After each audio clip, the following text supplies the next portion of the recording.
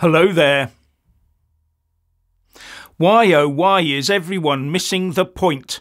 The real truth is that Michael Gove's attempt to define extremism is yet another symptom of the destruction of the British way of life.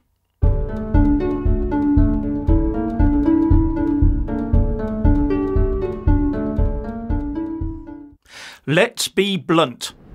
Without untrammelled inward migration, where integration is not just ignored but thoroughly frowned upon, without that, Michael Gove would not have been forced to stand up in Parliament and try to define the word extremism. Without this so-called multiculturalism, where the culture of the UK is the only one to be sacrificed, Lee Anderson would not have had to say during his Switch to Reform UK speech, "I want my country back."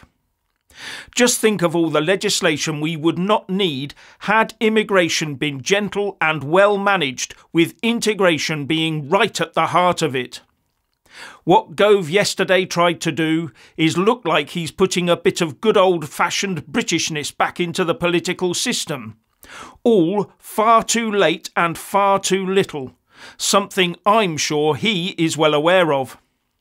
The Britishness of having an instinct across the nation and within its public servants that certain groups and people should never be given power, let alone become government advisers and receive taxpayer funding. A British instinct of loving this country. A British instinct that has been vilified and destroyed in a few short years. I see this whole extremism thing by the government as a mere sop to the British people it has given up on and no longer values. And Gove's attempt will not work in the way he hopes you will think it will. He is well aware that it will be morphed by the Labour Party and its advisers into yet another anti-UK brickbat with which to beat the British people with. The list of extremist groups will more and more soak up the ranks of the Brits who just want their country back. And when I listened to Gove's speech and the reply by Angela Rayner, I got very uncomfortable feelings about where this whole manoeuvre was going. Especially when the two of them were so amicable and agreeable about working together on this project. Now here's the part of Gove's speech on defining extremism and setting up a list of so-called extremist groups that angered me. But the government cannot be in a position where, unwittingly or not, we sponsor, subsidise or support in any way organisations and individuals opposed to the freedoms we hold dear. Across this House, I am sure that we would agree that organisations such as the British National Socialist Movement and Patriotic Alternative, who promote neo-Nazi ideology, argue for forced repatriation, a white ethno-state and the targeting of minority groups for intimidation, are precisely the type of groups about which we should be concerned and whose activities we will assess against the new definition. The activities of the extreme right wing are a growing worry. The targeting of both Muslim and Jewish communities and individuals by these groups is a profound concern requiring concerted action. And it is important, just as with our definition of extremism, to be precise in the use of language when discussing Islamism. Islamism should never be confused with Islam. Islam is a great faith, a religion of peace, which provides spiritual nourishment to millions, inspires countless acts of charity, and celebrates virtues of generosity, compassion, and kindness. Islamism is a totalitarian ideology which seeks to divide, calls for the establishment of an Islamic state governed by Sharia law, and seeks the overthrow of liberal democratic principles. It has its roots in the thinking of the founder of the Muslim Brotherhood, Hassan al-Banna, the founder of Jamaat-e-Islami, Abu al-Mawdudi, and the Muslim Brotherhood ideologue, Said Qutb. The Palestinian branch of the Muslim Brotherhood is, of course, Hamas.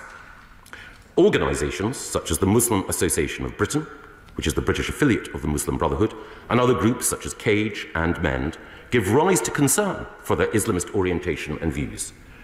So his first target was the far right. He's signalling his real priority. But nothing about the far left that has totally infested our establishment bodies. So he mentioned the following 5 groups that could be assessed under his new definition of extremism. On the far right, the British National Socialist Movement and the Patriotic Alternative. And on the Islamist side, the Muslim Association of Britain, Cage and Mend. Now I had a quick look at all 5 of them, and I could find no direct evidence of any of them receiving public money, or that they were actively involved with the government in any meaningful way. In fact, in most cases it seems that the government had already been targeting them in some form or another, some for many years. And I wonder if Gove is looking at the Muslim Advisory Group that has been advising the Met until they were dropped in November last year because they did not align with the Met's values. But the whole point of this extremism exercise, we're told, is to identify extremist groups to stop them getting involved in government and receiving public funds. And then Gove names groups that don't seem to need this new specific targeting. Now call me cynical, but had either of the right-wing British National Socialist Movement or the Patriotic Alternative ever received a penny of taxpayers' money, I'm pretty damn sure that the whole woke civil service would have been out on strike and blabbing endlessly about it to the press. Maybe I missed that bit. And then the Shadow Minister, Labour's Angela Rayner, said this during her riposte to his speech. Indeed, the Secretary of State is right to raise the concerns about the dangers facing our elected representatives. To which Gove later answered, "Can I also say that I agree with the Shadow Secretary of State that the danger to elected representatives is growing, and it is something that my right honourable friend, the Security Minister, has invested time, care and money to counter." Well, as long as they are safe, we can all rest easy in our beds, can't we? It's all about their safety, isn't it? But Angela Rayner also said, "We must be free to represent the views of our constituents. We all have a responsibility to work to extinguish the flames of division and never to fan them." Sounds to me like Labour is gearing up to represent their preferred demographic even more ardently than George Galloway is doing.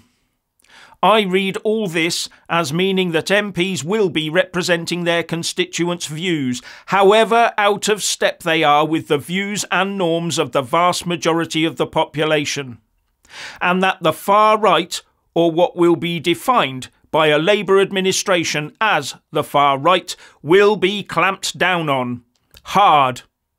It is the British public that will be forced down the path of giving up their past to integrate into the way of life and religion of this new and growing demographic. Our woke establishment, that fully includes the Tories, is absolutely determined to destroy the UK and rebuild it into an unrecognisable socialist shadow of its former self. And the British public is the real target of extremism and hate here. I reckon that within a couple of years of a Labour administration, we'll have very strained relations with Israel, if any at all, with the last Jews leaving the UK. And the phrase, "I want my country back," will get you locked up.